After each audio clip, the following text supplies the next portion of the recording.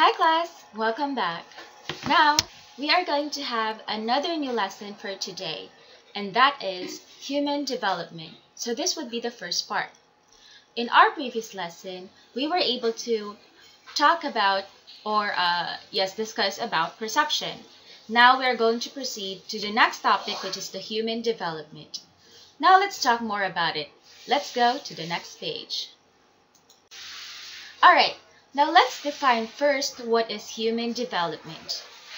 Human development is the scientific study of the patterns of growth and change that occurs throughout life. So human development happens every day. But in here, human development is defined as the scientific study of growth and change of our bodies throughout our life. Okay, so human development starts on human development specifically on newborns starts during conception. Now let's talk more about that. Let's go and define first what is heredity. Heredity is the transmission of traits from parents to offspring. So every 28 days, a female ovulates and releases an egg cell to fallopian tube. So heredity is also known as the passing of genes from parents to their children, okay, or to their offspring. And this happens during fertilization, okay? Yes, fertilization, where the egg and the sperm cell meets.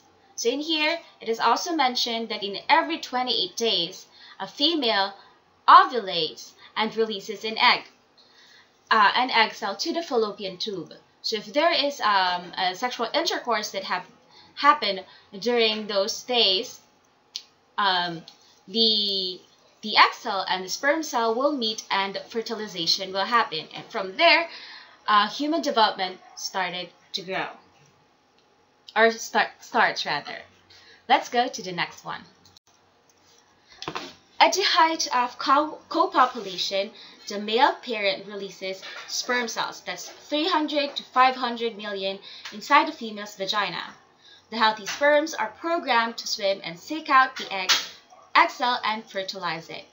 So like what I've mentioned a while ago, during sexual intercourse, the male releases a sperm, and that sperm will raise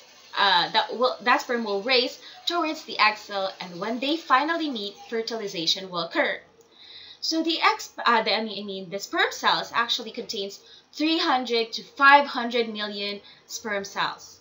Okay, so and then this million sperm cells will actually race towards the egg cells. So ladies, that's why you don't have to chase any man because of that. Because at the beginning, sperm cells already are the ones chasing and seeking out to the egg cell. Alright, so now let's talk further about the human development. So like what I've mentioned, when fertilization occurs, now there would be the development of the fetus. Okay, zygote to fetus, and then after that, once the baby is born, there would be infant. So now let's go to the 8 stages of human development. So first, we have the prenatal stages, Actually, these stages have at least 3 phases. So later, I'll be discussing more on that. So the next one, we have the infancy. So that's 0 to 2 years old. Early childhood, that's 3 to 6 years old. Middle childhood, that's 7 to 12 years old. Adolescence, that's 13 to 19 years old. Young adulthood, we have 20 to 35 years old. And middle adulthood, that's 36 to 49. Late adulthood or old age, that's 50 years old until that. Now let's go to it one by one. Now, like what I've mentioned a while ago, the prenatal stage consists of 3 phases or 3 stages. So let's go to it one by one. So first one, we have the germinal stage. So in here, this happens during fertilization until 2 weeks. 2 weeks rather. So in here, rapid cell division. By the end of the stage, the fertilized egg becomes a blastocyst. blastocyst, about the size of a pinhead, and plants itself in the wall of the uterus. So in here, this is the part where the woman takes a pregnancy test and it becomes positive. So that's the germinal stage. In here, after the sexual intercourse and the fertilization occurs, so actually, as you all know, the sperm cell stays in the woman's body for at least 5 days. So that's actually long. So that's enough. That has enough time for the sperm cell to actually fertilize the egg cell. And once the egg cell is fertilized, the implantation will occur. Implantation happens when the fertilized egg will stick or will plant itself to the uterine walls of the female. So in here, during the germinal stage, that's fertilization to 2 weeks, the baby or the fertilized egg is at least the size of a pinhead. Next, we have the embryonic stage. And here, it is the end of 2 weeks to 2 months. Major body systems and organs develop. Organism becomes vulnerable to environmental influences, most likely occurrences of chromosomal abnormalities. So in the embryonic stage, after, of course, 2 weeks, fertilization to 2 weeks, we have the embryonic stage, wherein the fertilized eggs become now the embryo. So in here, it can be said to be an embryo if body systems and organs started to develop. So according to science, the first body organ that needs to develop is the heartbeat. So if there is a heartbeat, it means that the embryo is finally alive. Okay, so that's out of 2 weeks to 2 months. All right. So also during the embryonic stage, in here, if the woman, some women doesn't know that they are pregnant, but so that's why they keep on drinking or doing vices. So those kind of things actually influences the embryo, and because of that, some chromosomal abnormalities occur. Okay, and also not only on the external factors, but also the genetics of the parents. So it's either the male has an extra Y chromosome, or the female has an extra X chromosome. So in here, during the embryonic stage, the chromosomal abnormalities is possible. So that's out of 2 weeks to 2 months. So during the first month in here, the measure of the embryo measures 1/4 of an inch. Okay, so that's the measurement. And then the second month, as big as an adult's smallest toe. Wow, that's really big. Backbone formed, legs and arms begin to form, facial features take shape. So on the second month, if you're going to look at your smallest toe, that's actually the size of the embryo already. And then it already has the backbone, its legs and arms started to form, and the facial features like the nose is already a bit evident. Next, we have the fetal stage. That is the end of 2 months until birth. So the fetal stage consists from fertilization. The first one would be the egg would be fertilized, and then after that, it becomes an embryo. Now it will become a fetus. That's why it's called a fetal stage. So here, it is the end of 2 months until birth. So on the third month, 3 inches or 25 grams assumes human form, large head, start bone formation, teeth buds, nails, genital becomes more recognizable. On the fourth month, 13.5 centimeters, 120 grams, about the size of a small orange, broad face, eyes widely separated, capable of swallowing and kicking. Nails or eyebrows start to grow. 8 months, we have 12.2, 5 pounds. Fat begins to store in the body. Lungs fully developed. Head or body are proportionate. assumed position for delivery. 9th month, that's 14.2. 7 pounds, redness and wrinkles fade, downy hair disappears. So that what's happened. Okay, so as you can see here, the fetal stages start on the 3rd month until the birth. It's end of 2 months rather, and it starts of the 3rd month. Okay, so the 3rd month until birth. So as you can see, shows here the different formation and the growth development of the fetus. Alright, so now let's talk more about the theories of development. So let's define first what is a theory.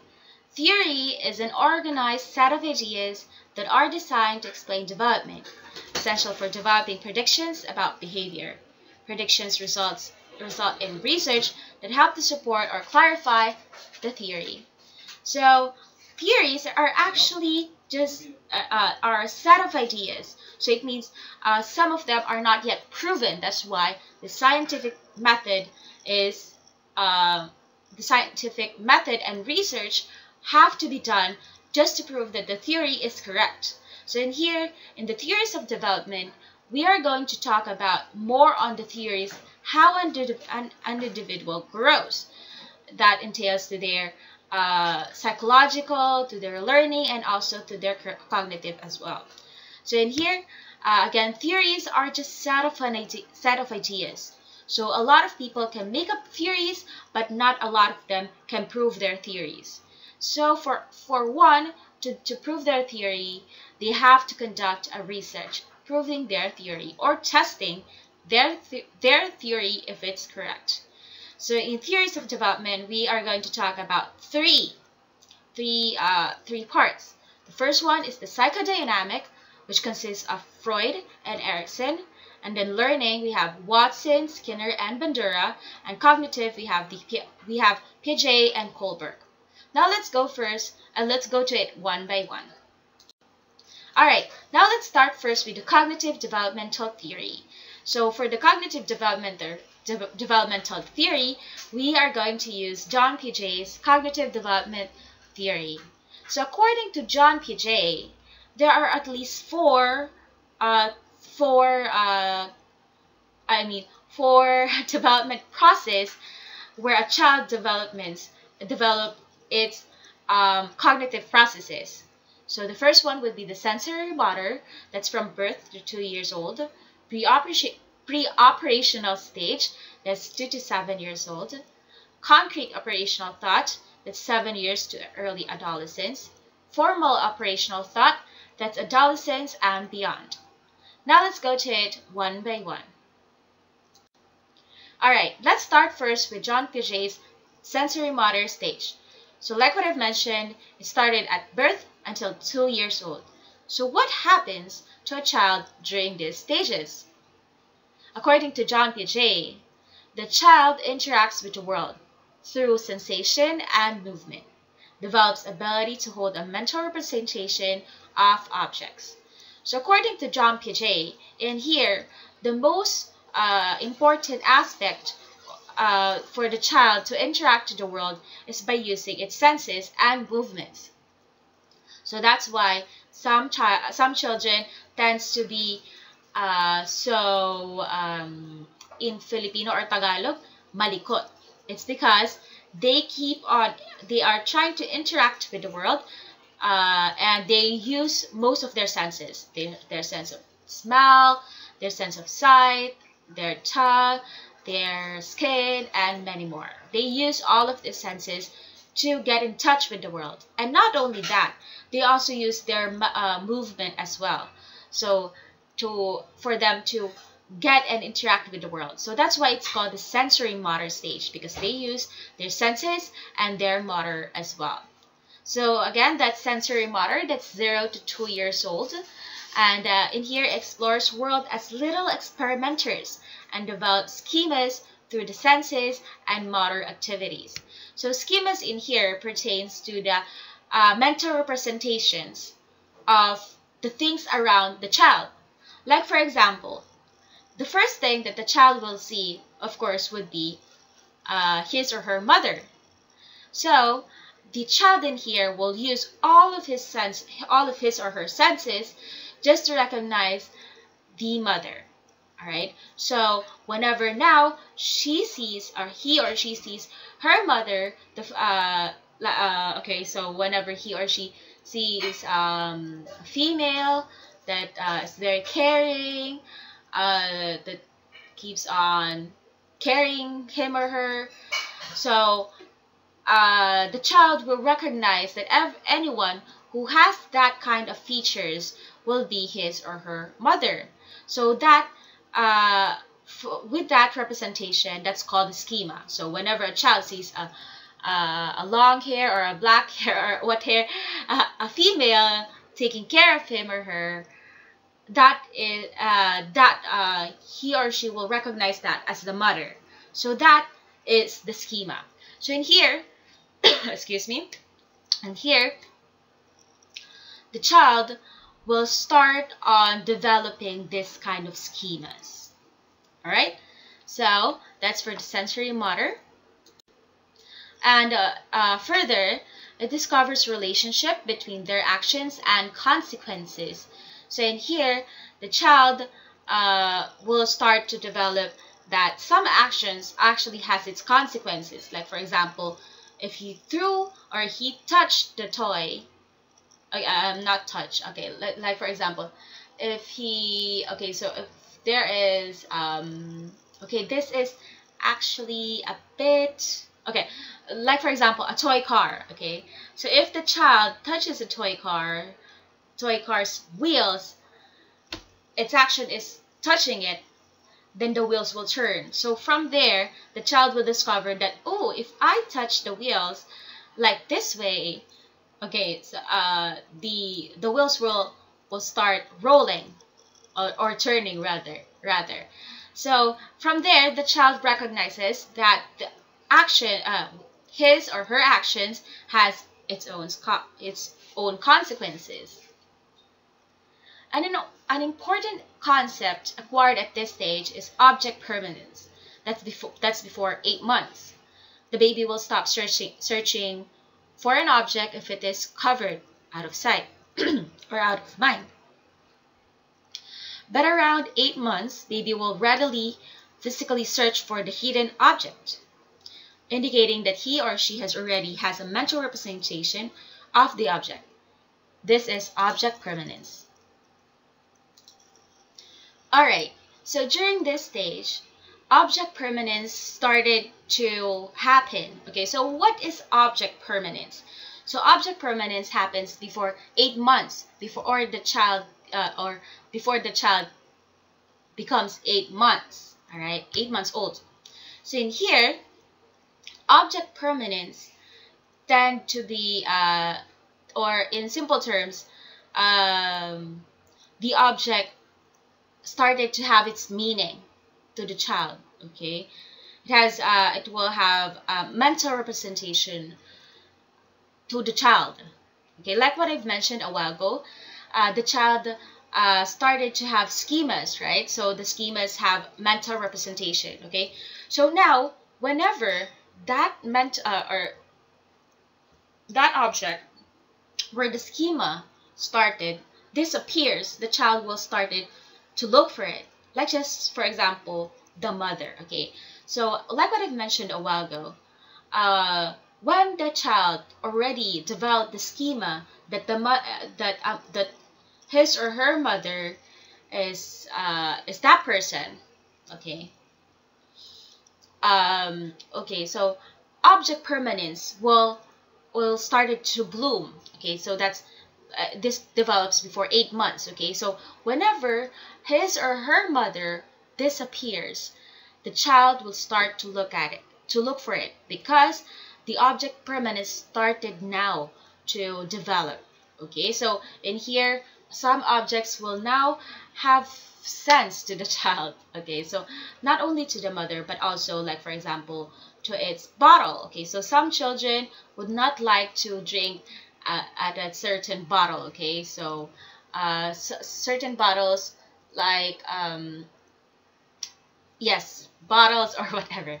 Okay, so other will will drink at a certain bottle. Like for example, the child will only drink at a bottle whose lid is like in a certain shape, while other bottles whose lid is in a different shape, will the child will not drink at it. Okay, so what I'm trying to say in here is that um, the child will start to have a sense of meaning to the objects that he or she is interacting most of the day. And if it disappears, all right, now let's go to the pre-operational stage. That's 2 to 7 years old.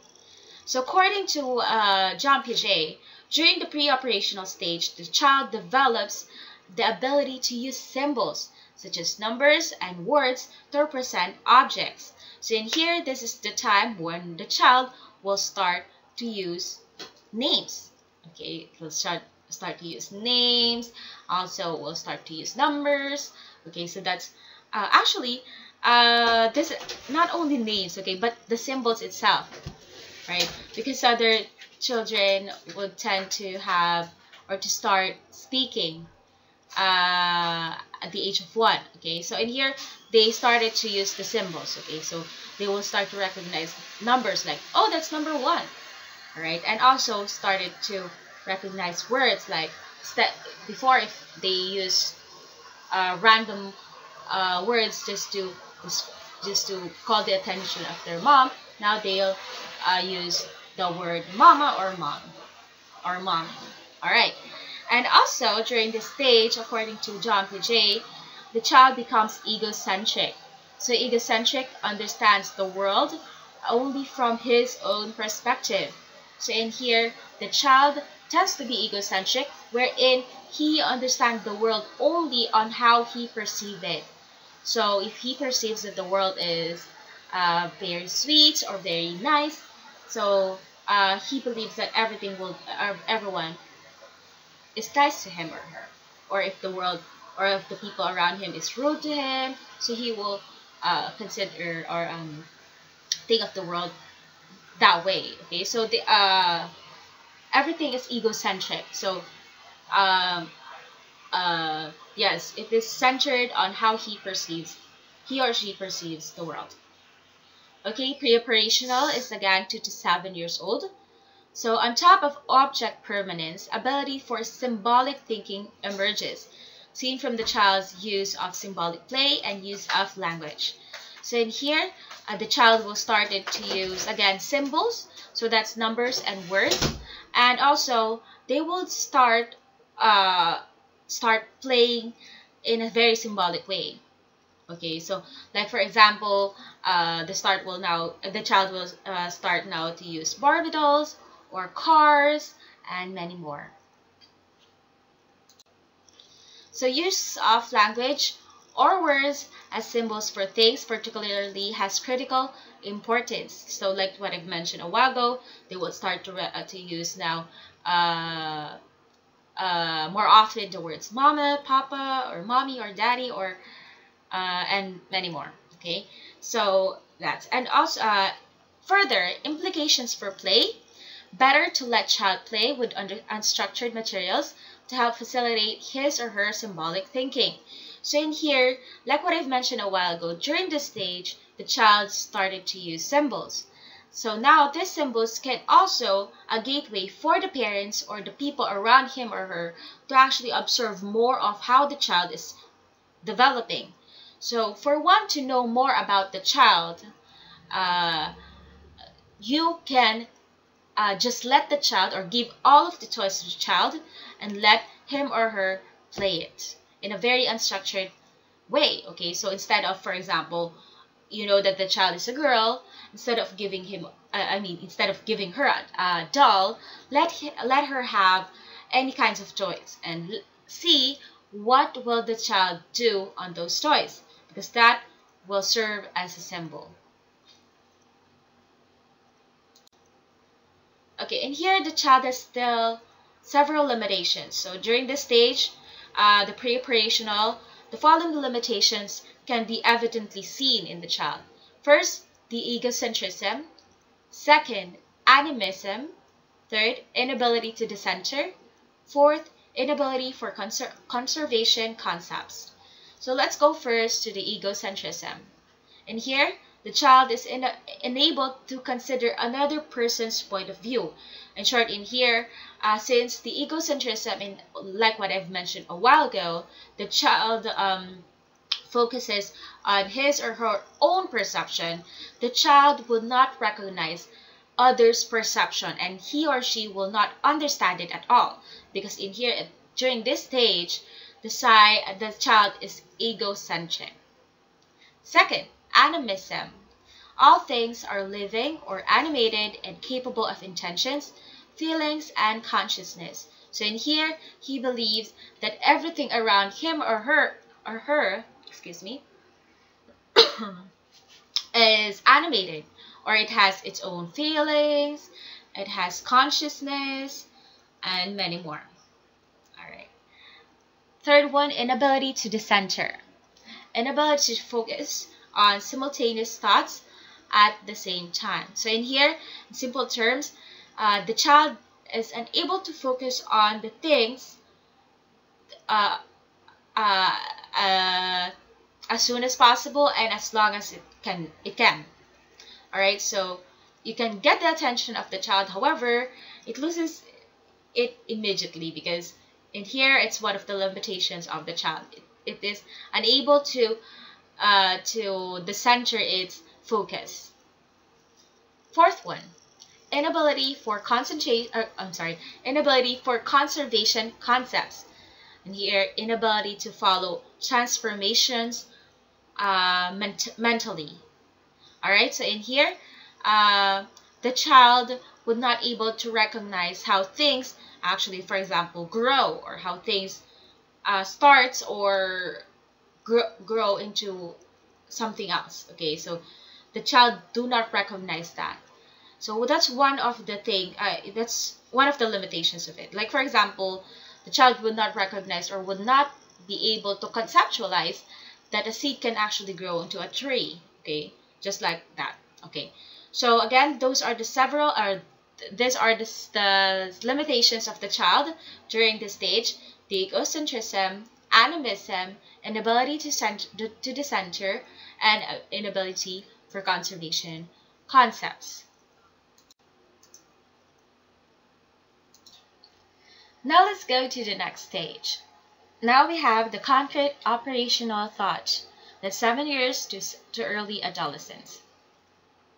Alright, so according to John P.J., during this stage, the child now started to use logic and reasoning. So concrete operational thought, that's 7 years to early adolescence, can use logic and reasoning, cannot accurately consider the hypothetical. So in here, the child will start to use logic and reasoning. So in here, the child will start to recognize, like, for example, simple mathematical operations like 1 plus 1 and many more. Okay, so concrete operational, that's 7 to 11 years old. So the child now becomes less egocentric. So can now imagine other person's point of view. Now aware that events outside the self have causes outside the self. Alright, so in here, they become now less egocentric. So they would understand now that other things happen for, not that deep though, but they would understand that other things can also happen without their influence. Okay, because previously, while they were still egocentric, they believed that all things are related to them. They believe that they do all things. Okay, they can do a lot of things, and all things is because of them. Okay, but now in here, during the stage, they are now becoming less egocentric. They are now being aware that a lot of things outside of them are.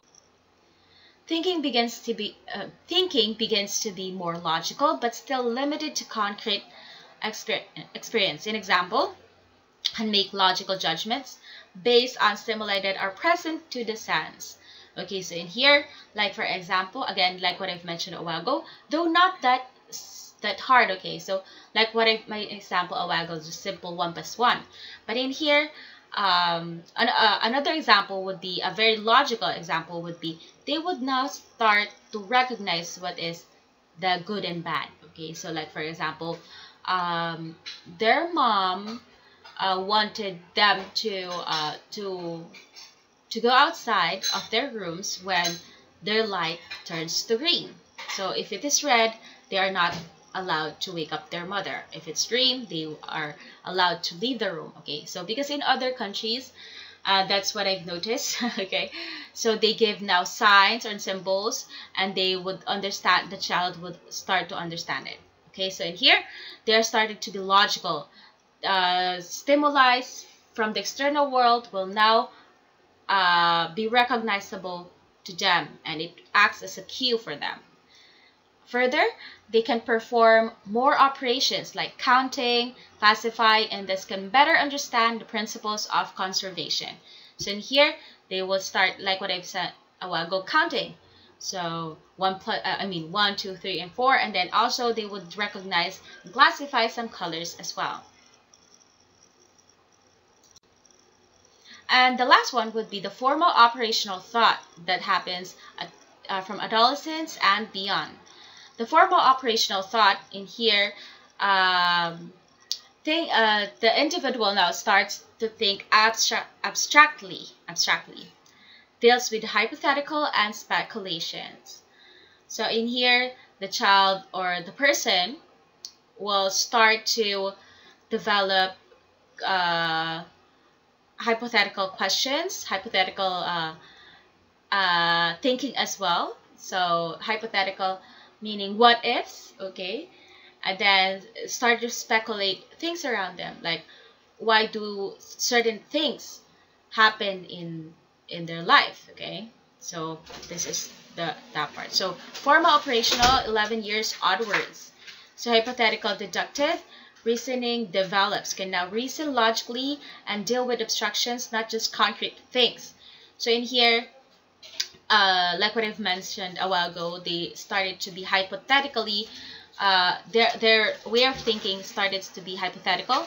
And here, also their thinking, they started to think in a deductive way, meaning they can see the whole thing, the whole picture of a certain scenario, and they can now reduce and think of how it all began. Okay, they can think on that way as well. Capacity for abstractions enables person to use and understand, for instance, algebraic signs and metaphorical speeches. So in here, the child, or the person rather, the person will start now to think abstractly. So they would now can handle algebraic subjects, like algebra, exponents, and also they would now start to understand some metaphors in life. So they would in here they would start to also understand some codes in here and many more.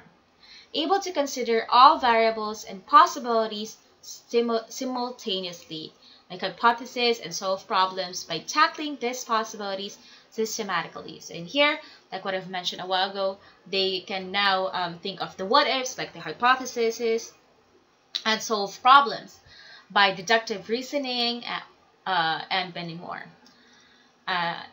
Also, they can now use of the pendulum problem to test formal operational thinking.